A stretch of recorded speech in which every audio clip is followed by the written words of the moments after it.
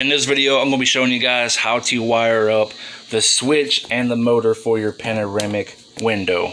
This is just going to be a quick how-to video. Alright, so I'm just going to give you guys a quick little rundown. I'm not going to try to waste your time.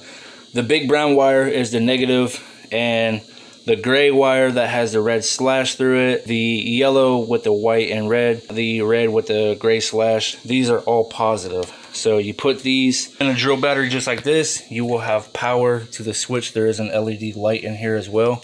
So once you